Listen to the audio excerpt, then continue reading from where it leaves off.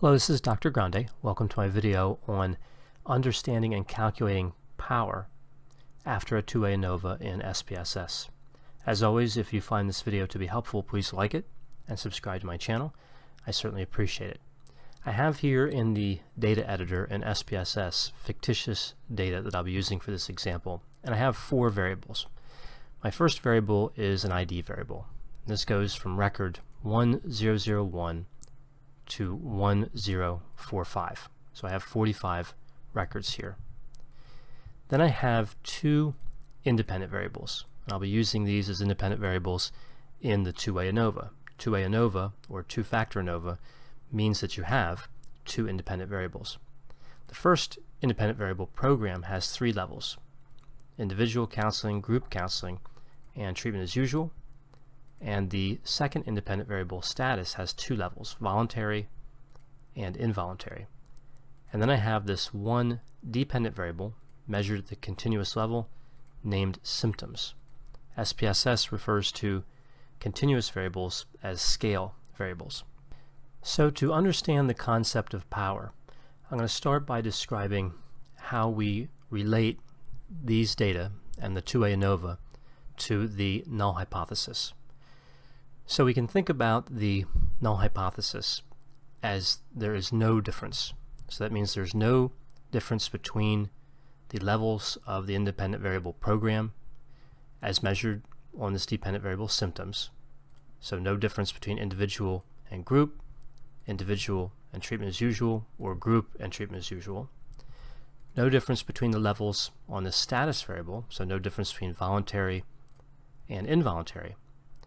And no interaction effect. That's program time status. So no difference when looking at the interaction effect between the two factors. Then we have to consider how our findings relate to the truth. So in reality, there is a difference on one of these independent variables and or the interaction effect, or there's not. So in truth, you have a difference or you don't have a difference. Then you have the outcome of the statistic, which is a probability value. And typically in the social sciences, we use an alpha level of 0.05. So probability value lower than 0.05, we would reject the null hypothesis. So we would find that there is a difference with a probability value less than 0.05. So if we find that there is a difference, and there actually is a difference in reality, that's known as a true positive. That's when we reject the null hypothesis, when the null hypothesis is in fact false, when we should be rejecting it. If the null hypothesis is in reality true, and we fail to reject it, that's known as a true negative. So our result from the statistic matches what's true. In that case, we would have a p-value greater than the alpha value, so probability value greater than 5%. So with true positive and true negative, in both of those cases, the result of the statistic, our interpretation of that result, matches what happens in reality. The two other possible outcomes, other than true positive and true negative, are the false positive and false negative. If we have a false positive, we're saying the difference exists when no difference does exist. So we're rejecting the null hypothesis when in fact the null hypothesis is true. And with a false negative, here we have a false null hypothesis, meaning there is a difference, and we say there's no difference. So now we have a framework to understand power. Power is the probability that we will reject the null hypothesis when, in reality, the null hypothesis is false. So it is the probability of finding a true positive. So it's the probability that we will detect a difference that is actually there.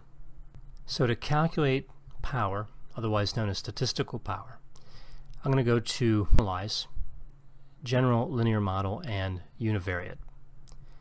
And I want to set this up for two-way ANOVA, so program and status will both move to the fixed factor list box. And symptoms, that'll be the dependent variable. Under options, I'm going to check off descriptive statistics, estimates of effect size, observed power, and I'm also going to check off homogeneity tests here. Click continue, and I'm going to make no other changes. Click OK. Here we have the output from the Two-Way ANOVA, and you can see we're starting here with the between subjects factors table, and we have equal sample sizes here for the program independent variable, not for the status. Then we have the descriptive statistics, and moving down we have Levine's test of equality of error variances. So this is a test of homogeneity of variance. We have a non-statistically significant finding, which is what we would want here for Two-Way ANOVA. And then we have the tests of between subjects effects. And here we're looking at just 3 of these rows. Program, and that has a p-value of 0.07 and an effect size of 0.128. Now this effect size is based on the sample. And then we have the observed power, the statistical power of 0.528, or 52.8% chance that we will detect a difference if it's really there. Now I'm going to move back here to this effect size for a moment. The power is based on the sample size, the significance level, the p-value, and the effect size for the population, so the true effect size. So this observed power statistic is only going to be the true power when you have an effect size for the sample that's identical to the effect size for the population. And we would think that would not happen very often. So we have to be a little skeptical in terms of interpreting observed power, because we do not know oftentimes what the effect size is for the population, what the true effect size is. So these values are for the program independent variable. We'll look at status. We have a p-value of 0.108.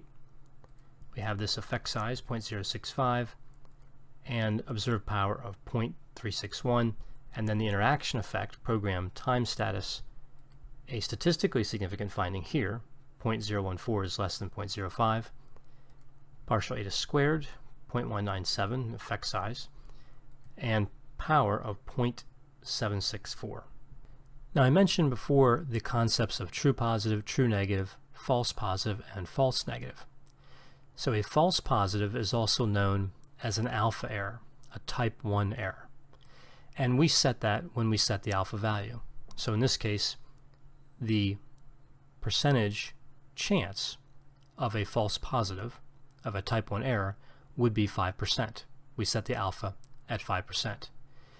The false negative is known as a beta error, or type 2 error. And power is equal to 1 minus beta. So in this example here, where we have 0.764 as power, we can also calculate the percentage chance of making a beta error, and it would be 0.236. 1 minus 0.764 is 0.236, or a 23.6% chance of having a false negative. I hope you found this video on understanding and calculating power after Two-Way ANOVA and SPSS to be helpful. Thanks for watching.